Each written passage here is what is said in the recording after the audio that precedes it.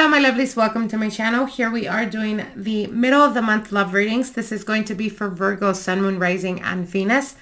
How are you doing, Virgo? Hope you are doing amazing. I want to wish every single one of you guys happy holidays. We are just about to turn up the house, right? Not sure how you guys celebrate, but on this side we celebrate the holidays pretty big, so hope you guys are as ecstatic as I am. Anyways, let's get into your reading, Virgo. Now your first card here, Virgo, is the Seven of Swords. Okay. I feel like you are currently going through a situation where you feel like your partner may be hiding something or they're not being completely honest. There's a feeling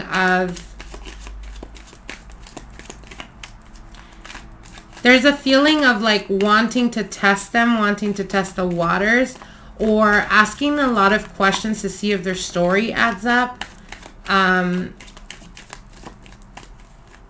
It's like going around the situation to try to be able to see or get a more clearer picture of what's really going on.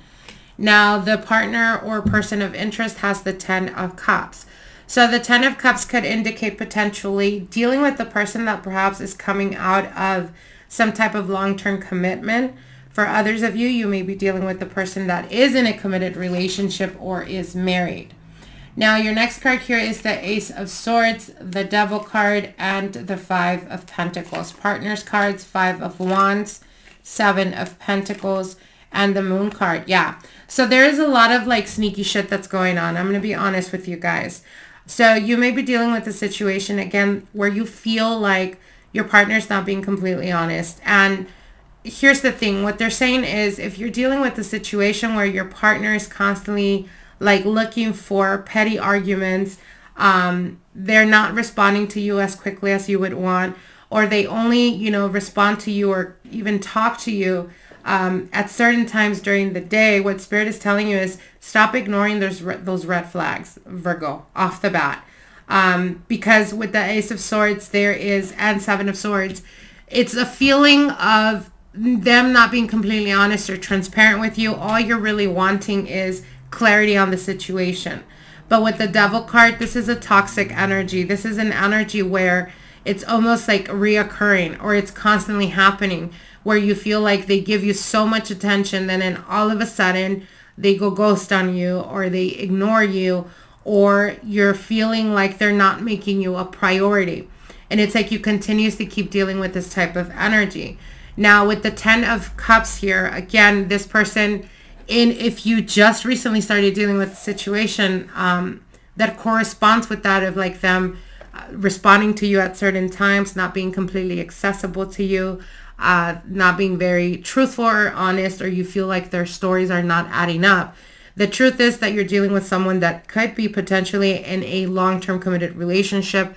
That could represent being married. It could also represent them being in a long relationship, like a long-term standing relationship.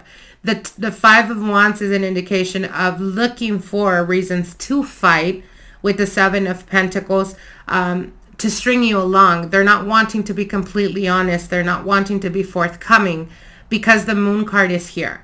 So the Moon is a representation of illusion, or telling you or wanting to make you think that what they want is something long-term, when in reality, they're very inconsistent.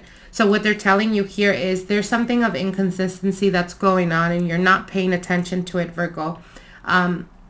Now, for others of you, you could be dealing with a situation where you're aware that the person you're dealing with is in a relationship, but it's almost like they promised you something, or they made you believe something that wasn't, or that they weren't really thinking of doing. So this could be like empty promises. This can also represent them telling you, you know, yeah, I am, you know, legally I'm married, but we have nothing, you know, we have nothing going on. We've been like, we sleep in different rooms. We're just there because of the kids, that type of energy. And what Spirit is telling you is, you know better than this, Virgo. You're very quick to discern certain things. And it's almost like you've been knowing the truth, even though you are in search of the truth, or wanting to get more clarity, or wanting to get proof for some of you guys. But what they're telling you ultimately here is that should you continue holding on to this situation, you can't really blame other people for misleading you when things are just not adding up and you're not taking any type of action to either change the situation or to let them know, hey, I'm not effing around anymore. Like, you need to be completely honest and transparent. If you can't give me your personal cell phone and you can only look me up or find me on WhatsApp or on Snapchat or on Instagram, like, it's not adding up. It makes no sense. So it's time you start paying attention to that, Virgo, because I feel like they're deceiving you at the present time, or they're not being completely honest. There's a lot of things that they're doing behind your back that you may not be aware of. But ultimately what they're telling you here is you are intuitively picking up on this energy, and you need to be honest with yourself. You need to be honest with the situation that you're dealing with to be able to cut through the toxicity of this connection. Again, for some of you guys, this could be a situation that is extremely physical.